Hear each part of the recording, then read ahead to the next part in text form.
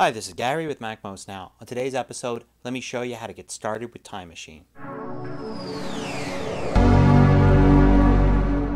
So one of the most important things you need to do as a Mac user is use Time Machine to back up your Mac. Any user of any type of computer should be doing regular backups, and Time Machine makes it very easy. Now there are several reasons why you should be using Time Machine. The main one is for recovery from catastrophic failure. Hard drives fail sometimes, and having a Time Machine backup means that you'll be able to completely recover, at least almost completely recover, from a failure. But besides that, you can also recover from another type of failure. Say if somebody steals your MacBook, or if there's a fire or a flood or something like that, and some way your Mac gets destroyed. If you have a backup, then you have a better chance of being able to recover and put all of your data onto a new computer. Now some people think, well, I don't have anything that important on my computer, so I don't need to back up. Well, that's rarely ever the case. I mean, even if you have just a few photos or some simple documents on there, it could be very difficult to recover from a hard drive failure. So it's important for everybody to back up. It doesn't really cost that much. Hard drives today are really cheap. You can get 1 terabyte external USB hard drives for under $100 and 2 terabyte drives for not much more than that. So I encourage you to go to a store or look online and get yourself an inexpensive USB hard drive and use that to back up. Or if you have the money and you have, say, a portable computer like a MacBook, look into getting a time capsule.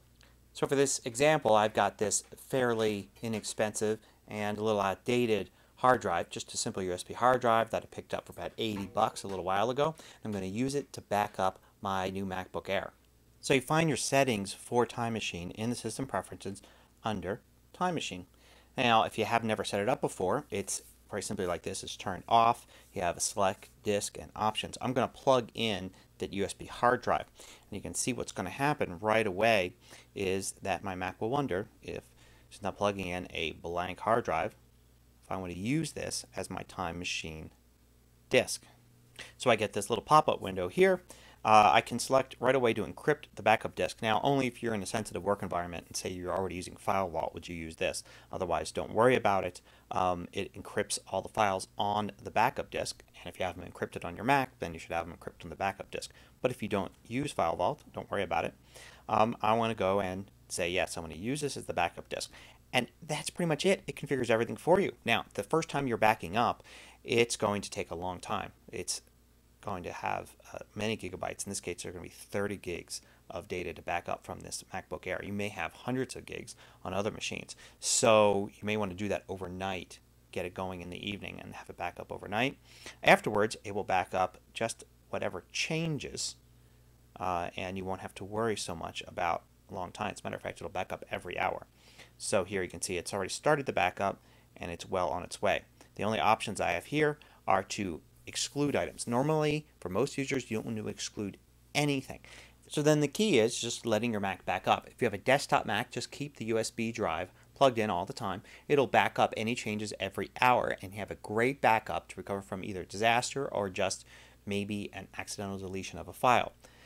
If you have a portable Mac, then you just want to make sure that you hook it up to your backup solution, either an external drive or your network for a time capsule, and that you do that often enough to make the backups worthwhile. So maybe once a day, maybe in the evening when you just put your Mac on the desk, maybe just start a backup. You can do it manually. So the key is you want to make sure in your preferences you have Show Time Machine Status in the menu bar. Then you get the menu bar icon here. You can see it's spinning because it's doing the backup right now. And you'll have the ability to start a backup right away and not wait for the regular scheduled time. So you plug your MacBook in at night to the backup drive and you just initiate a backup right away. Wait till it's done and you can unplug the drive then. Just make sure you do that on a regular basis so your backups are as current as possible. So how do you use Time Machine to, say, recover a single file? Well, here I am on another machine here and I'm looking at a folder here and it's like I want to recover something, an old version of something. I can go into Time Machine using that same menu item there. And what it will do is it will connect to the Time Machine volume and it'll enter this Time Machine interface where you can see copies of that folder going back into time. And I can click on one way back here, for instance, and it'll go back and I can see the time on the right. Then you can select something and click the Restore button here And what happens then is it restores it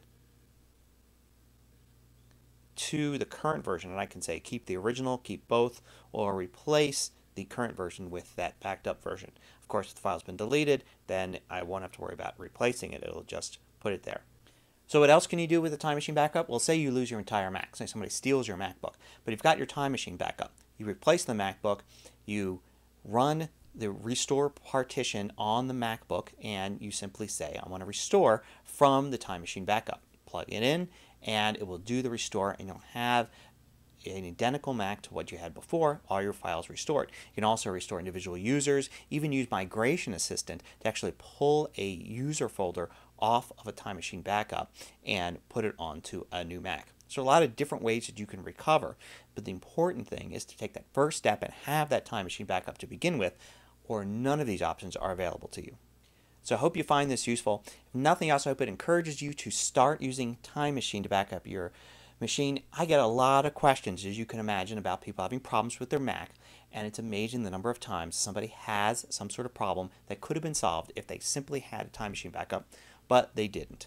Till next time, this is Gary with MacMost Now.